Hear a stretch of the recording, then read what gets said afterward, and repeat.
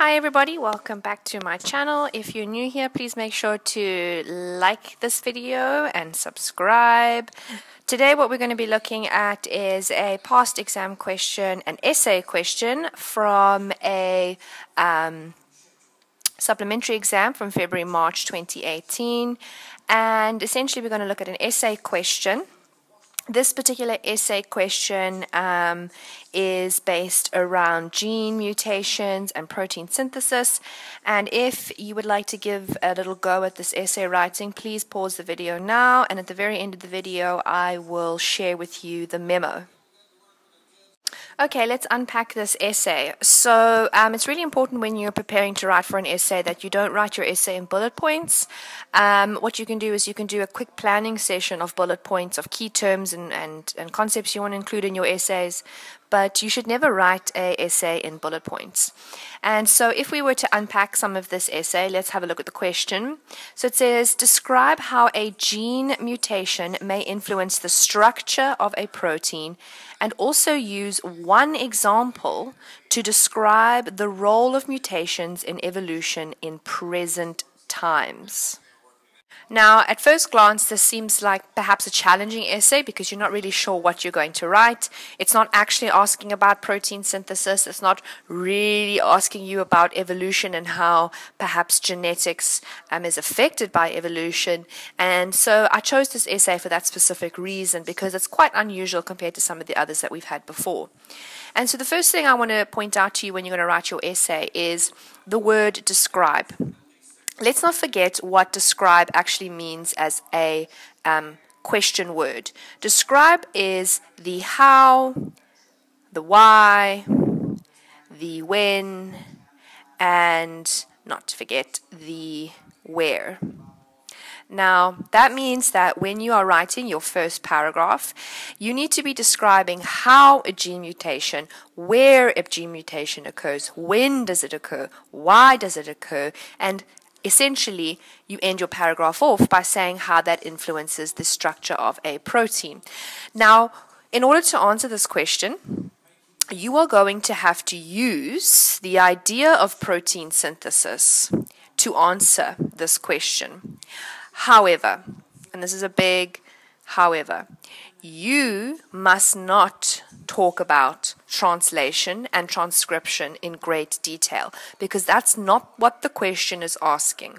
The question is asking how a gene mutation affects or influences the structure of a protein. Nowhere does it say that you need to describe protein synthesis. What you need to do is you need to take the overall idea of what protein synthesis is and then describe how mutations in that process would result in a different protein being created. So first things first, your first paragraph is going to be actually describing what a gene mutation actually is.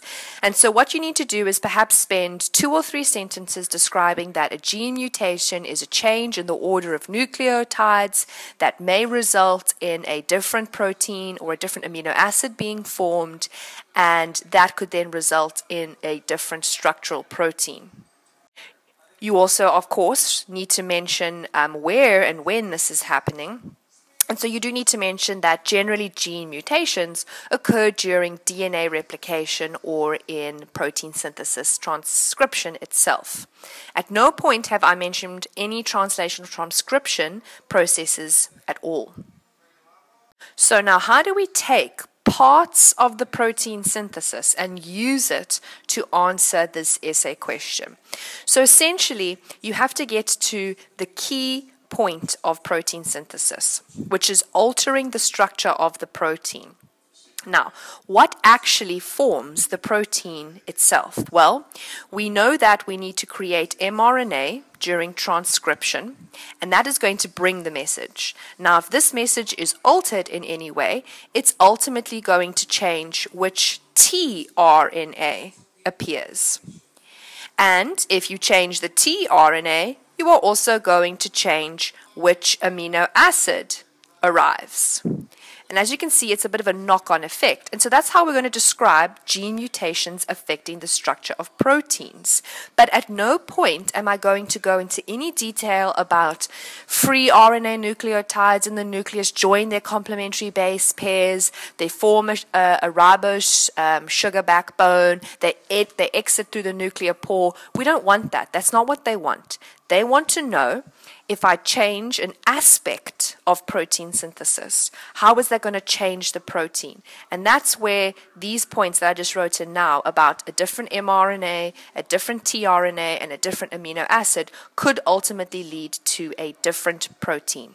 Now, when you round out your answers, so now you've gotten to the end of almost the end of your paragraph, and you're saying that this could result in a different amino acid, and therefore this could result in a different protein. It's important to point out that this is always a could result, and I will tell you why. It's because not all codons code for different amino acids. If you've ever seen a codon table before in your textbooks and in your lessons, you would have seen that a lot of codons actually code for the same amino acids. And so you need to acknowledge that in your essay as well. You must also acknowledge that somewhere along the line, even if the amino acid, the gene nucleotides are different, it doesn't always mean that you will have a different outcome. So at the very end of your paragraph, you can also mention, and this will get you extra marks that perhaps you weren't aware of, that there's a possibility that the same protein will be made, even though it's a different set of nucleotides.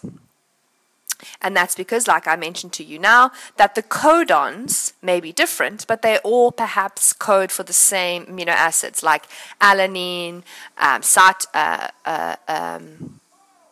phenylalanine.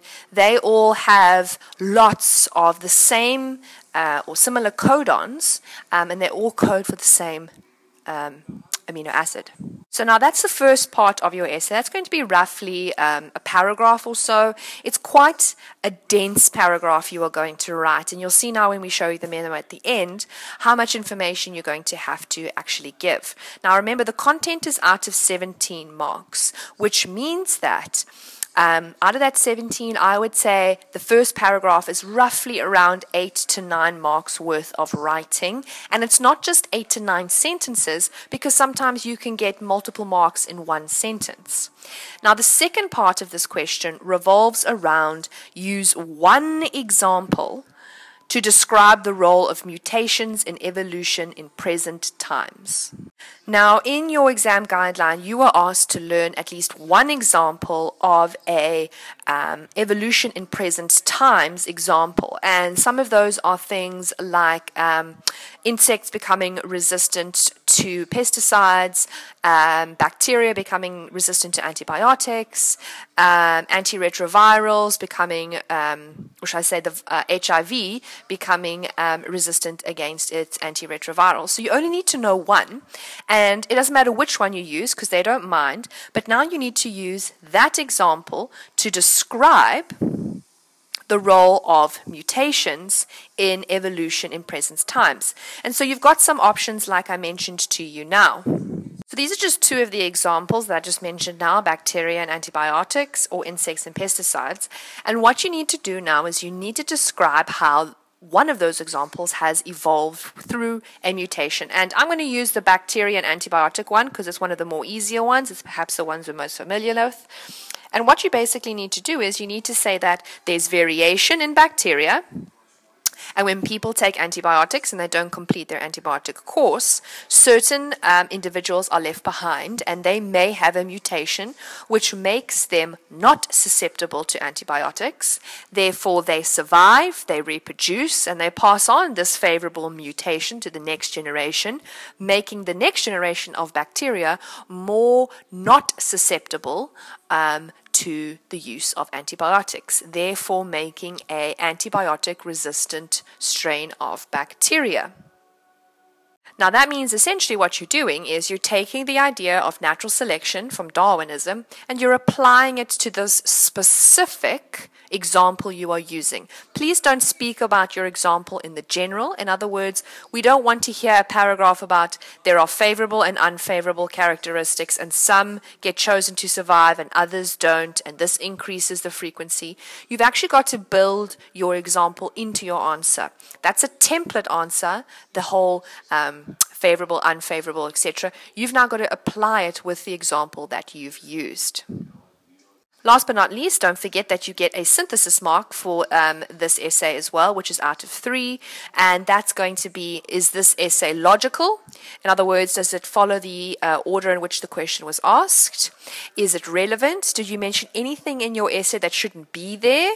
And is it comprehensive? Did you give enough information on these topics to get the full marks? So here's the memo and you can have a look over it, and I just want to bring your attention to the mark allocation. You essentially were going to get 9 marks for the first paragraph about mutations and protein synthesis and 8 marks for mutations and evolution in present time. And then those final 3 always come from your synthesis and how well you wrote it. Just to keep in mind, you don't need to have an introductory paragraph or a conclusion in biological essays. You can save that for your other language essays. Now, if you like this video, please make sure to give it a thumbs up and subscribe, and I will see you next time. Bye!